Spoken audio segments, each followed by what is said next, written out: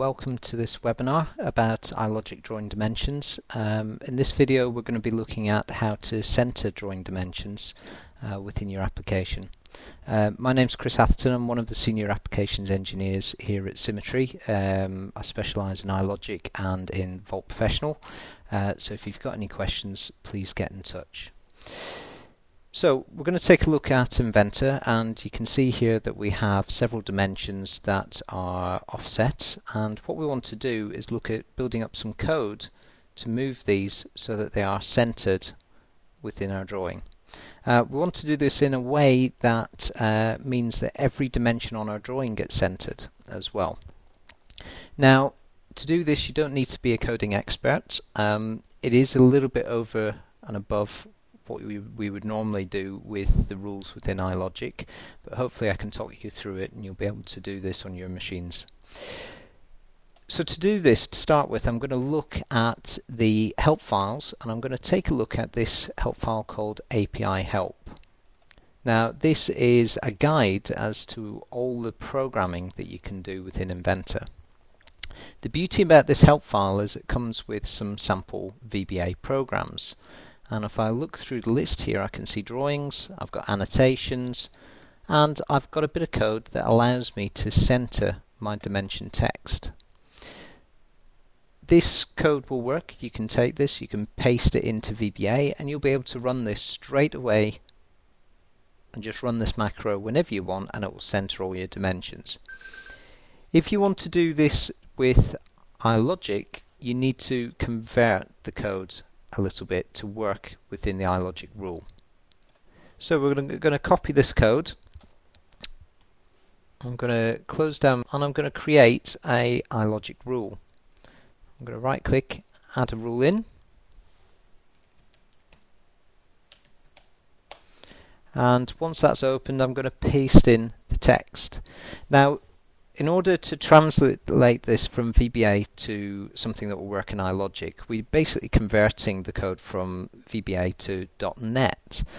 And in this example, and with the majority of the API examples, this is fairly easy to do. There's a couple of things we need to take out. So this information about subs, I'm going to get rid of this. I'm going to get rid of any words called set and any words called call. And last thing I'm going to do is change this line here of code. So this line is designed with VBA to access Inventor and then access the current document within Inventor. With iLogic we write this slightly differently, and if you look at my advanced API snippets, you can see I've got a bit of code for this document. So I'm going to double click to add that in.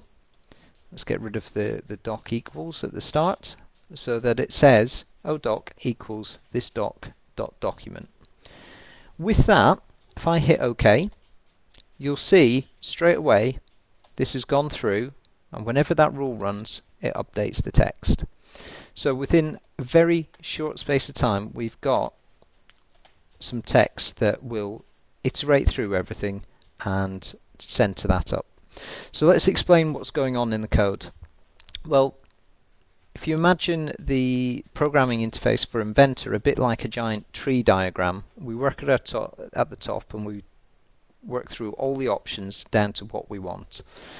So in this case we're working at the top level, which is our document, and within the document there are multiple sheets. So I'm saying we'll get the current active sheet, so this rule will only work on one sheet at a time as it currently stands. Within that sheet we will have views and dimensions and notes and balloons and various other objects. In this case I'm saying, well actually on that sheet get all the drawing dimensions. Once you've got all the drawing dimensions, for every dimension that you find, if it's a linear dimension or an angular dimension, then take that dimension and center the text. And once you're done, go on to the next one. And by doing that it will go through every single linear and angular dimension and center the text for you on this sheet. If we need to change sheets, we have got snippets within here to activate various sheets. So we could have a rule that swaps to a different sheet, runs the center rule, swaps to the next sheet, runs the center rule again. Or we could change this bit of code so that we're actually iterating through every sheet on the drawing.